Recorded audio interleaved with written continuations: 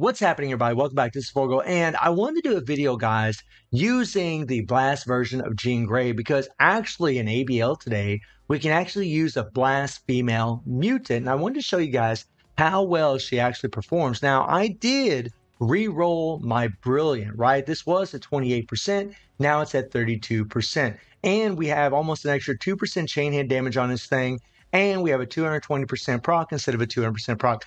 I rolled two CTP. I used two CTPs of Greed, and this is what I got. Now, these are decent rolls, definitely. I mean, this is the max. 32% is the max as far as the all attack. I really wanted the increased additional type skill damage. That's really what I want because, you know, players have told me that's just way, way better.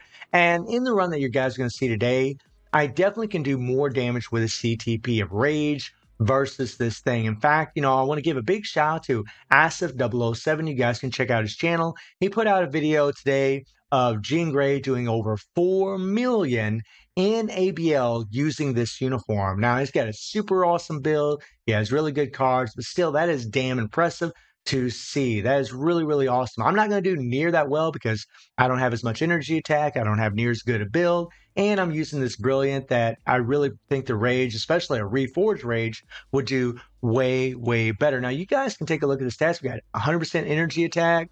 We have, you know, low attack speed, critical rates at 52. But the critical damage is maxed. Ignore defense is pretty much maxed out, right? And she only has 3 Odin's Blessings on her, and then the rest of her energy attack are mythic. So she's got a long way to go. I can definitely make her a lot stronger than what she is. And we're going to be using, you know, Deadpool here for the striker. Now, again, guys, just like her other uniforms, her tier 3 is really where it's at. And her tier 3 is in an iframe, right? So Surtur can't hit you whenever you're using it, which is actually really, really nice. You got to be careful with some of her skills because she will be kind of in front of Surtur. And if she gets hit, she loses a lot of damage, which isn't good, right? But the thing that's nice about, you know, using this, one, is that, you know, she has other uniforms that makes her accessible in other game modes, right? And if you've been playing this game for a while and you have these uniforms, it's actually pretty damn awesome because she might not be the best because Storm's actually better than her. But, you know, she'll maybe get a good enough score to where you'll be satisfied until maybe a future mutant comes along that you want to level up, right? Or maybe you're just waiting for Storm, whatever the case may be. But this version actually does fairly well. Nothing great, nothing over the top, right? But you don't have to worry about dying because you have the heal. You know, you can go into your iframes immediately, which is nice. You got the attack buffs. She plays very similar to what she plays with in her other uniforms, right? But it is a little bit different. But I mean, she builds up her tier 4 super, super fast, which is awesome. But you literally, what you want to do with this one is you just want to go, you know, 3, and then 4, 5, 2, and then 4, 5, right? You can cancel the 4 immediately, guys. And she shoots out those beams, and that's the way to go. And you always want to try to get that 5th skill and 3rd skill before you do the tier 3. So it'd be something like this. And then the tier 3, and then obviously you would hit the tier 4 also at the same time, right? To do a bunch of damage. And she can do pretty well. Like I said, guys, with a Rage, with a better build, she's going to do a lot better than what I'm actually going to show her today. But I am going to show that she actually is quite strong. Overdrive, right? Really, Powerbringer Hawk would be better. Again, if we have that artifact, guys, damage to superheroes, super villains would be nice.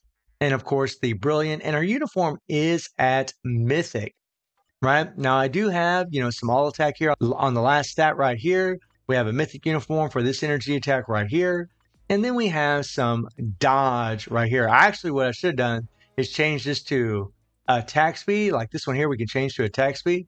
Should have changed that to attack speed. That would have actually, I think, been a little bit better. Yeah, this one here, dodge, would be just fine. So let me pull up the run for you guys. We'll kind of skip along here because I know I start over. There we go. There we go. Now we're using Polaris' leadership and we're using Dazzler for her extra damage to super villains that applies to mutants. And you really got to make sure you're moving around, sir. Get behind him. Because if you're in front of him, he will do damage to you, which is not what you want. Now, it's always RNG factor, guys, when you play against Surtur, because he moves around and runs around all over the damn place. Really, really annoying. I mean, it's weird. I like playing ABL, but sometimes I really can't stand it.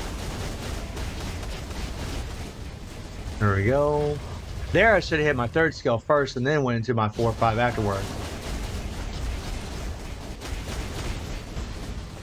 But as you guys can see, you know, Virgine's doing fairly well. Like I said, she's not going to be the ultimate meta here. I mean, Tier 4 Storm's going to be better than her, but she's doing all right, right? I mean, so this just gives you another reason to level up Jean Grey, because if you have her, guys, and especially if you take her to Tier 4, you're going to have the striker ability where you can always cancel starter. You can always cancel them over and over and over, and you don't have to level up as many characters. There is a lot of investment for Jean Grey for sure, but I think it's really well worth it because, I mean, I can tell you guys, like my account, especially if you're not a competitive ABX player or you're not in a competitive alliance, which most players are not in, then you can just get a good enough score to where you can get some good rewards out of here, right?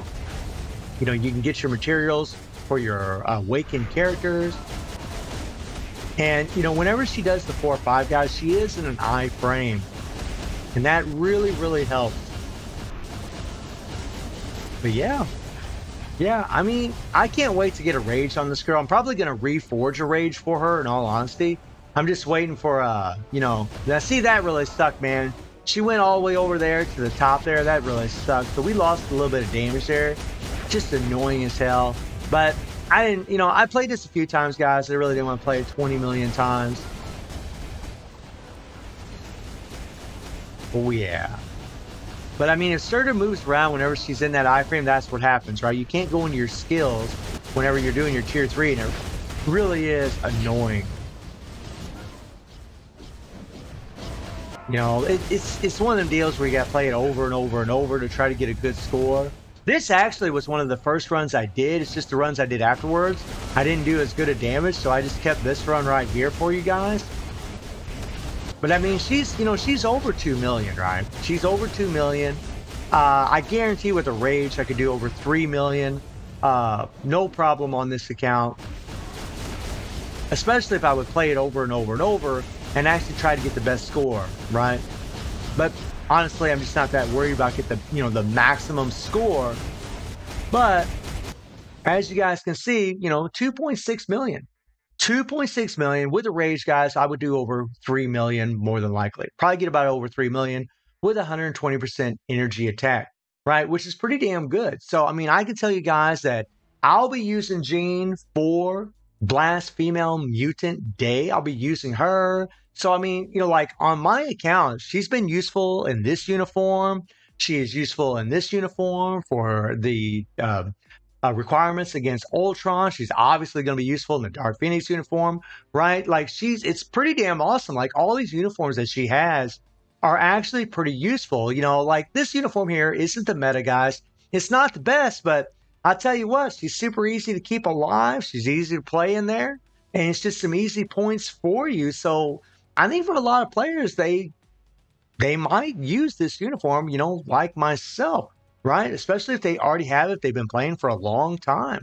And I can actually get like 3 million points with my Psylocke in Blast Female Mutant Day, right? So I didn't get as many points with my Jean Grey, but with Jean Grey, guys, you know, because of her striker ability, I don't have to switch my character. I can just keep her in there the whole time. It's much easier to keep her alive than Psylocke. So personally, I'm just not that worried about losing those points. And again, when I put a rage on her, if I build her up, then it's going to be a different story. So guys, let me know what you think about Jean Grey and her Blast uniform. And I do stream on Twitch at 9 p.m. GG+7 time. The link is in the description below. And I hope you enjoyed the video. Thank you for watching. Y'all take care and have a good one. See you, everybody.